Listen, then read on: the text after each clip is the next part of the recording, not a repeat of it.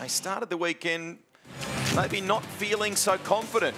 Few things went their way prior to the start of the race, but it's all about execution. And as we look at the highlights, execution, perfection by Bailey Sweeney in this one. Aaron Cameron rolled the dice, went wide at turn 1, but he can be forgiven for having a go, Matt. Massive confidence on the Cole Kumo tie down there, wasn't it? This was Ben Bargwanna on the outside, dropping back into 4th position. This was Jordan Cox, almost being turned around. He was hit from behind, just hard to tell from that perspective. There was 2 cars lined him up. This went on for ages before Josh Bucket got the job done here on Jordan Cox, but they'd swap around the next lap by. It was a terrific battle between the pair of them, and just the climb from Josh Buchan from the rear of the grid, he would ultimately get to 7th place. Nice job picking up 6 spots in this first race of the weekend.